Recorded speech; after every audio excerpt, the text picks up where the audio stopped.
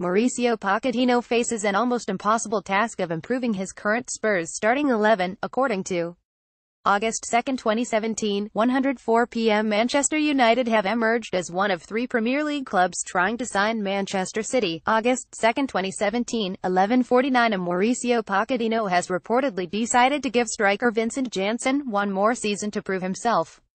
July 25, 2017, 11:35 am. Tottenham will have to deal with further transfer market frustration after it emerged that AC Milan, July 20, 2017, 140 p.m.